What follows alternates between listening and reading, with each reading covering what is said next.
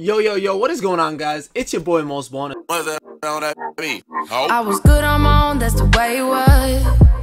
That's the way it was. You was good on the low for a faded fuck. Now, what you guys are all here to see or to understand is how we got this beautiful Galaxy Opal Wilt Chamberlain. And honestly, it's been a grind, it's been a hassle, but I'm going to tell you guys how many tokens you could get from every single thing and what is the best method to do so. So you guys are always asking me, what's the best way to grind tokens? What should I do to get these rewards? How should I go about making sure I get the best players possible in this token market, basically? And the answer is always the same for everybody. I know you don't want to, but domination is the answer. It is 130% the answer, always and forever. So what you do is, what you gotta know is domination is worth it 100%. If you guys want to know how to beat domination better or like make it funner, we could talk about that a little bit, but honestly you just gotta do it while doing something else. So let's just go through every single domination and show you guys how many tokens you'll be getting, and when you see it and hear it and actually visualize it in your head, you'll realize it is definitely worth it. So from the first domination you get 5 per division. So if you do the math real quick, 5 times 6 divisions is 30, so you're already at 30 for the 30 teams that you beat. From there you gotta beat the West and East All-Stars. The East and West both get you 6 tokens. You get 6 tokens total for beating the East, 6 for the West. That's 12 more tokens added to your 30. Now you go to the final domination piece, and that is a 16 token game. 16 tokens for one game of domination. Do you understand the concept behind that? Now one thing you also don't realize is you're getting jerseys, you're getting logos, you're getting a lot of things for your collector level, as well as the fact that they actually are a collection reward for tokens. So you're getting actually way more tokens than what we just counted off right there. Now fantasy is where it gets really interesting, because you're getting 8 per division.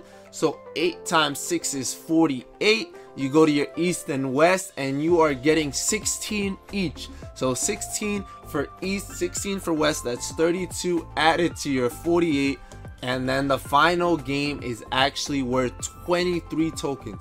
23 tokens from one game, which you can't get doing anything else at all. And I know you guys are like, yeah, but we gotta fight all the way to get here. But this isn't where it starts, honestly. Like 23 tokens sounds like a lot for one game, which it is, but wait till you see what you're getting for all-time domination. So regular domination was just a little bit of a climb, a little bit of a grind. Fantasy is where you start seeing your rewards actually start stacking up, but all-time is where it actually all pays off. Now what you get for all-time is you get 10 tokens per division.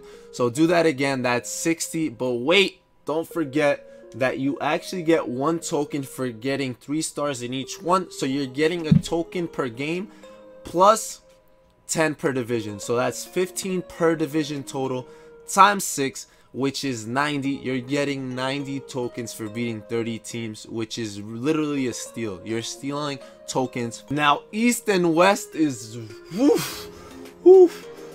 we're gonna move me over just so you guys could actually start believing me. But look at this, you're getting 23 tokens for beating the all-time West squad, 23 tokens for beating the all-time East squad, and then finally the final game you are getting 42 tokens, which is literally getting an amethyst player. So imagine playing one game of domination to get that many tokens. It's honestly a steal, and you can't beat that. You can't beat that in any other game mode whatsoever. It's over 170 tokens just in all-time alone, and if that's not convincing you, I don't know what will. But do it while watching a basketball game, do it while watching Netflix, watching YouTube, watching Twitch, do it while doing anything in the world, and it's honestly so worth it. Domination is 100% worth it. I am telling you this from someone who did it, someone who grinded this. It is worth it. Next best method is the triple threat method, single player. So offline triple threat it is called.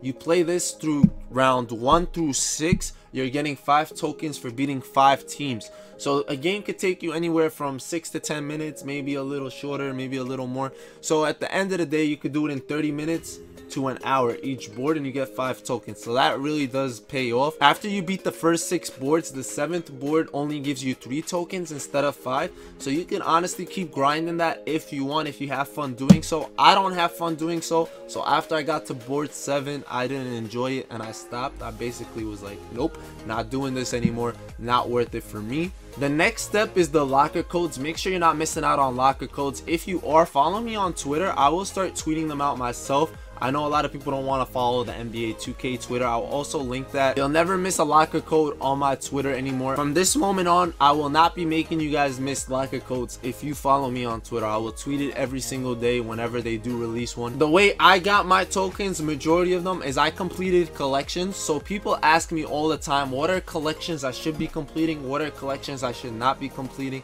So what I tell people is, it's very simple. If you are using a card, like say for example, I am using Kawhi Leonard. I know I'm using Kawhi Leonard. I know I'll always use Kawhi Leonard. Then this collection is not that bad for me because he's the most expensive card in the collection. The rest of the collection comes out pretty cheap because what people don't realize is all of these collections cost pretty much roughly the same amount. We sit here and look at the Nuggets collection where these 3 silvers over here cost like 15k each, 10k each, but at the end of the day, you got to look at the rest of the cards around them and they all cost 2 to 3k. So when you add up all the MT, you realize he costs just as much as this set, as much as this set, as much as this set. So the sets that come out worthy of being completed are the ones that have an amethyst player that you already have, because you don't want to lock in a silver that costs 10k or 15k. You want to lock in a set where the MT values of these silvers aren't too expensive.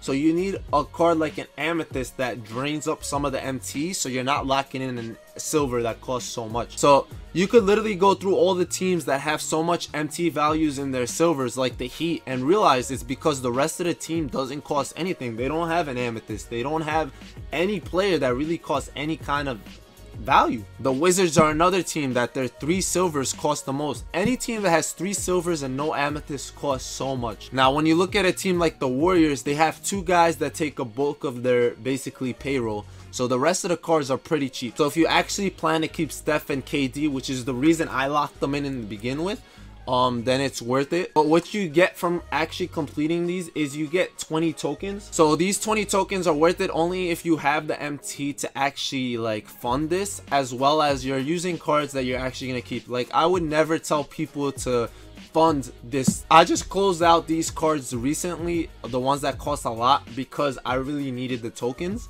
But other than that, I would never recommend funding this 3 silver lineup. However, a good time to snipe, which is another story which we could talk about another day, but sniping is very well on a certain day, so we could talk about that if you guys want to do that.